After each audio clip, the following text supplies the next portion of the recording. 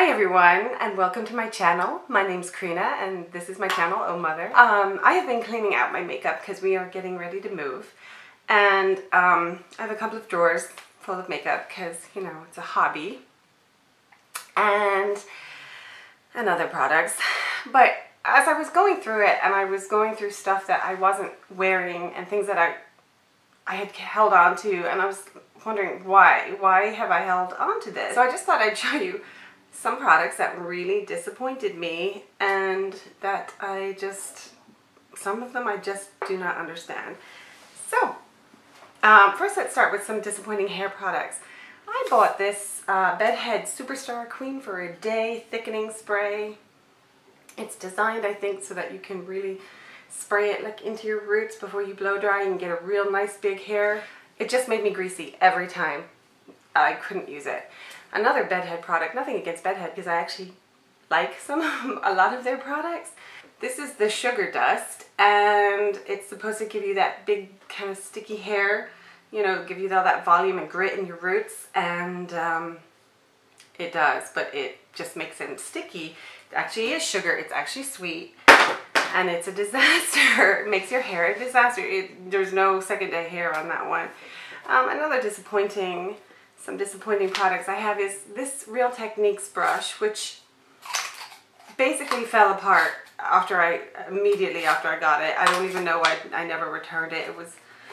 But even as a brush, it was terrible. It's really just, the quality is just not there. I was really disappointed because I'm a huge fan of the Real Techniques brushes. It was basically just no good for anything but the garbage. Staying on brushes, I am a massive fan of e.l.f. brushes, but it is either really good or really crap. It seems like there's no middle ground. These are two that are just don't work for me, and I know that a lot of people on YouTube are great fans of this one, and I am too, as a if you can get it to work. The problem is I cannot get them clean. They never sort of come clean for me. There's a greasy residue that never goes away, and the same thing happened with this little eyeshadow C brush. Just could never get it clean. It just sort of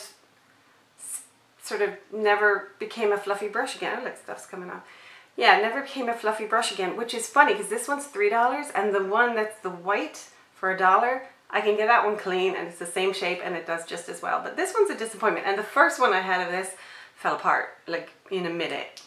So yeah, it's kind of disappointing. I do, however, love the Real Techniques stippling brush. So, and then we have, let's move on to some face stuff. Some Physicians Formula, which is, for me, it's either I love it or I hate it. It works or it doesn't. And I bought the BB stuff last summer, and I wish I'd paid more attention to reviews because, oh my gosh, this stuff just gummed up on me. It just was not, it was just a very disappointing powder that just sat on your skin. And even though, you know, you put it on, you think you look lovely, oh no, you don't. It didn't work. It didn't work for me. I also had the concealer, which caked up on me like no man's business. Another concealer that I bought because I thought, oh yeah, this is great for contour, is the L'Oreal True Match in, what is it? It's the darkest one. It's the N678. Anyways, basically the darkest one. I thought, oh yeah, I can draw on, you know,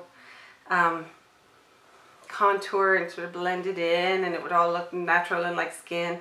For some reason on my skin, this just turns orange, and it did not work. Then I've got, you know, I have to say, I loved these Maybelline color tattoos, but they have, every time they have dried out on me, and it just ticks me off because they become unusable. I've tried to mix them up. I've watched the videos. I've tried to do different things with them, but yeah, they just have dried up.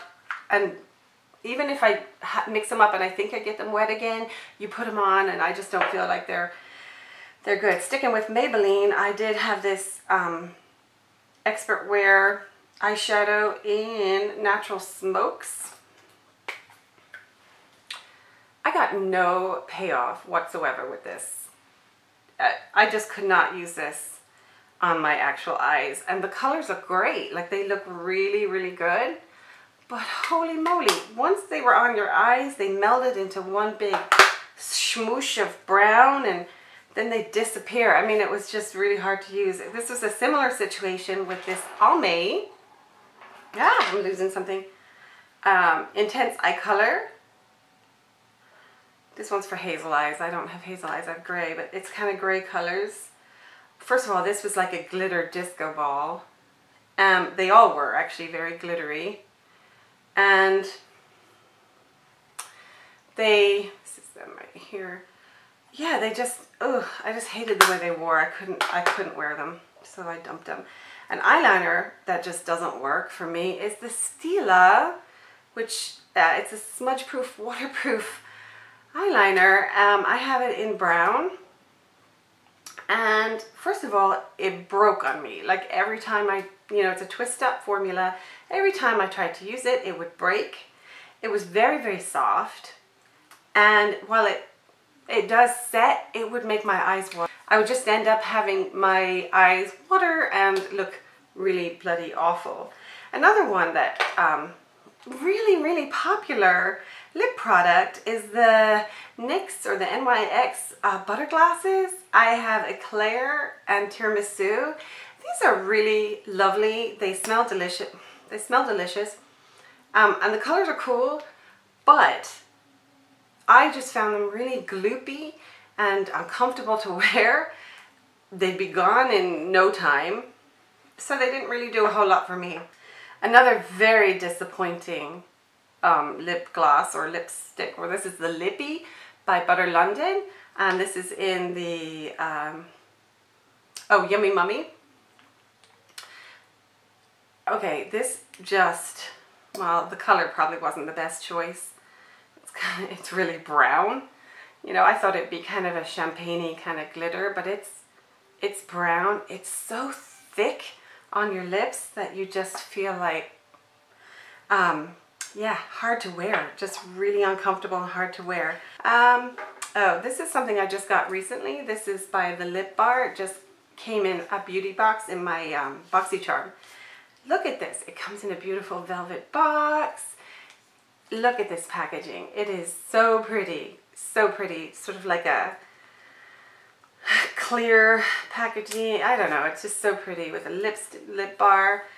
The color, I thought, oh, you know what? It's not too bad. It's in the color Kiss Me. Maybe it's because I'm of a different generation, but I want to look enhanced but yet still natural. I don't want to look like I have a mask on my face or on my lips. And this sat there. My husband was like, what the heck are you wearing? And it wasn't just the color, it was the texture, the whole thing. So that was really disappointing because supposedly that's a $20 lipstick. This is something else I got at in a beauty box, and it's Kaylin Art Touch Tinted Lip Gloss in Basic Instinct, and all is well with the world. It looks beautiful. But you put it on, and it's this really pretty color, and it looks lovely on. Then you go and look in the mirror half an hour later, and you have this weird looking pink lip. It's got one of those stains that is intuitive, I think, to your body chemistry.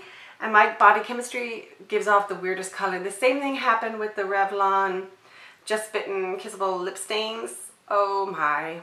Same thing. I'd put on a cute color, think all was well with the world. Half hour later, I'd catch my reflection in something and be like, oh my gosh, you look ridiculous. Where are we? We're almost done. Smashbox. So this is lip gloss in Pout. And I used to have this back in the day.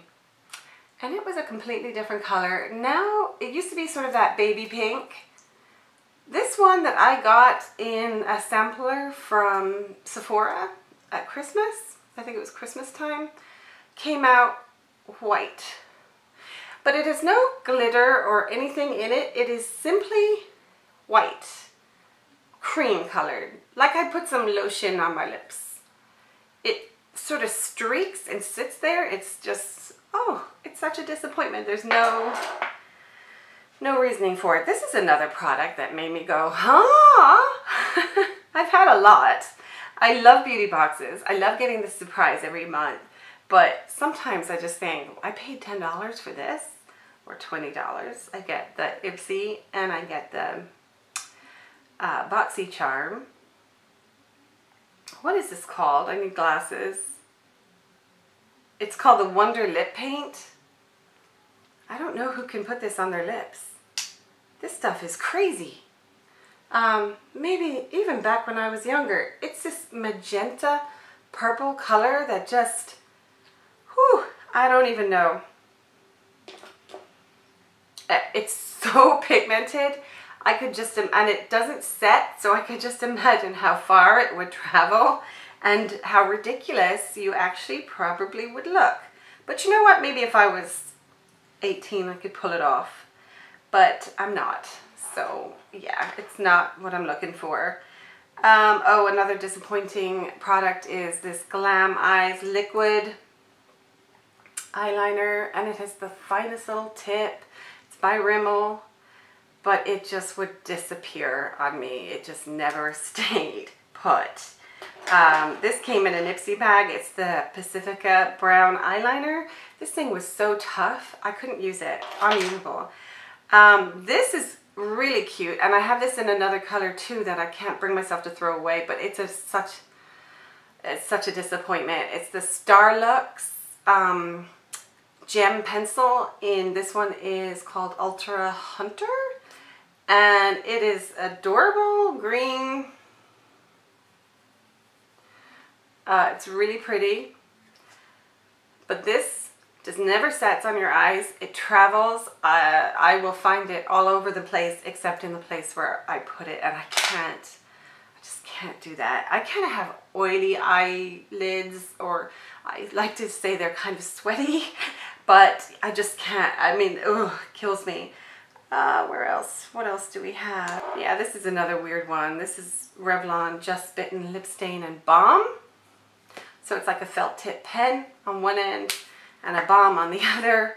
I thought, oh, that's awesome. That'll be really nice and stay on your lips. No, it doesn't stay at all. So this is the last thing I have. It's it came from BoxyCharm. And it's the BF Balm. It's called the One Stick, and the color is the Hotness. And it is just this bright, bright red cheek stain, I think. Maybe could you, I don't know what else, your lips maybe, I'm not sure. But when I tried to use this, holy rosacea, like who, I don't know, I mean there's no way of dulling this down or making it more subtle. Like you would just look like a clown or a doll in a china shop. So that's it. I hope you liked this video. I was just kind of messing around and cleaning up, and I thought before I throw this stuff in the trash, I'd show it to you. Thank you for watching, and I hope you like it. Please like, comment, subscribe, or, you know, don't like it if you don't like it. Anyway, take care, and I'll see you again, I hope. Take care. Bye.